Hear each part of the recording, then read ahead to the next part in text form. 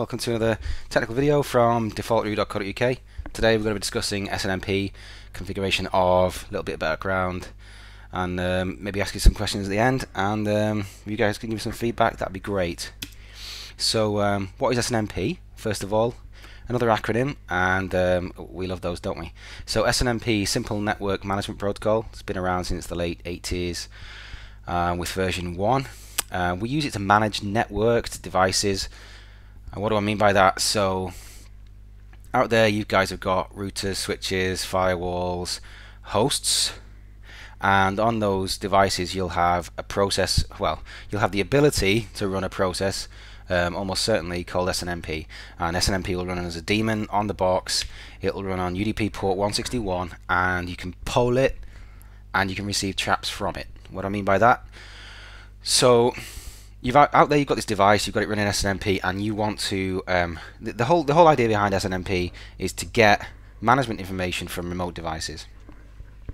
So you as an administrator, you want to get things like how busy the network interface is, how high the CPU is, that sort of thing of a remote router. Let's just use a router. So you're going to set up a PC or a server, some kind of host on your network. You're going to put some software on it that's the SNMP collection agent on it, and you're going to point that at a remote device.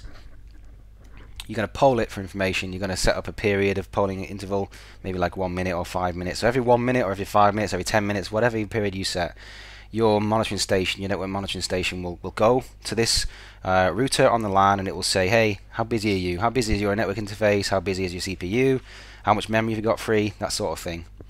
And that's called polling. So you can set up regular intervals for your NMS, your network management service, to go away and poll a remote box and ask it all that information, and it'll do that regularly.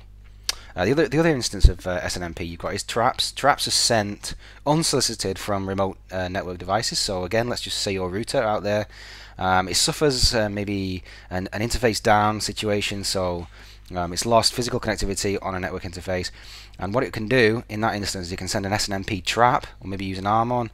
It can send a message to your NMS rather than your NMS having to ask it a question. Now the remote router is then telling your NMS, hey, I've got an issue, this is what I've seen, and that allows you to be more proactive from like a sysadmin sort of administration point of view.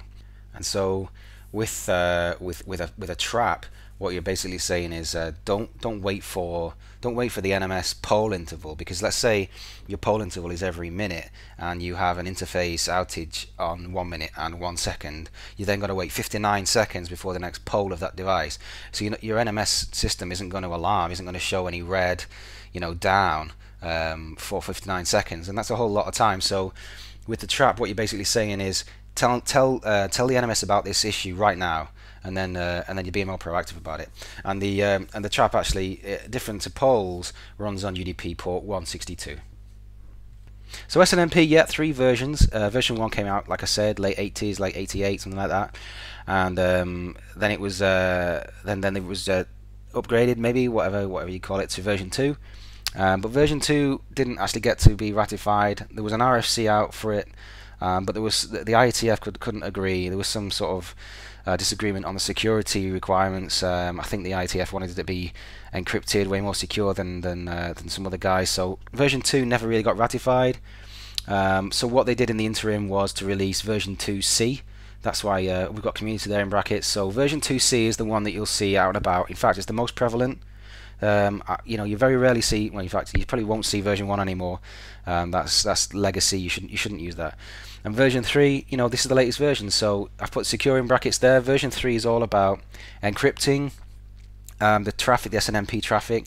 It was all about authentication with users and passwords and all that good stuff. So version 3 is the latest version. It's the most secure, but there's very few deployments of that. I've not really come across that a lot. I mean, I've seen it in like banks and some high grade like financial institutions, things like that.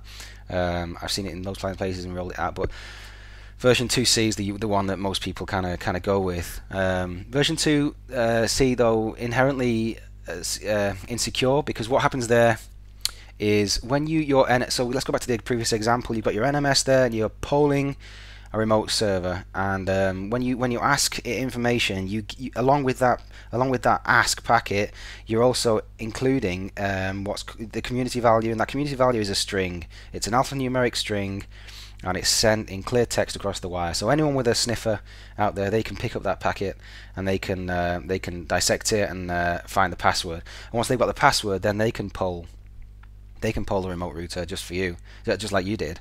And you know, it's actually a little bit more complicated than that, but you can also so we've just asked there. So the example there we've got is a read-only poll instance, but you can also, there's another type of read-write instance.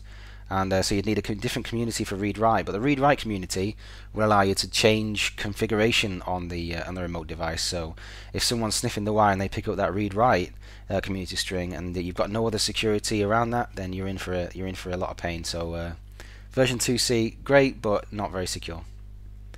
So SNMP, it includes these other two acronyms, MIB, not Men in Black, but Management Information Base, and OID is Object Identifiers. So the MIBs, the MIBs, these are the IETF tree foundations. So you see we've got 4 tree foundations there, four tree branches, I guess what you'd call them. Management and private are 2 of them, but they're the ones that we're going to concentrate on today. So management is the IETF must have OIDs. So these are things like interfaces and CPUs and RAM and all that great stuff. From time to time you'll come across technology that are vendor specific. So things like either channel, LACP, PAGP for example. So PAGP, the Cisco proprietary, you know, that would be under a private, that would be under the private tree. So the OID for that will be there. So that's that. So what we're going to do today, let's have a look at this. Basic configuration scope is we're going to configure V2C because that's the most deployed out there that I've seen. We're going to have an agent running on a router. We've got a 2621 out there, so we'll set up that router, that Cisco 2621, to be aware of SNMP and to respond to read-only and read-write strings. And we're going to put some ACLs on there so that we can secure it down to source. And we're also going to be polling that from a management station. So there's loads of NMS software out there. I've seen some great stuff. Open source community has some fantastic platforms out there. But today we're going to be using 2 commercial products. One from SolarWinds, the SolarWinds Engineers Toolkit, which I swear by is absolutely fantastic. I can't speak more highly of the SolarWinds Engineers Toolkit, and no, I'm not getting paid for saying that. And there's another product from Paceler called the MRTG. And again, I'm not being told, not being given any money for this, but the Paceler MRTG, I think that's a great product too. So we're going to use both of those in this demonstration. Okay, so let's move straight on.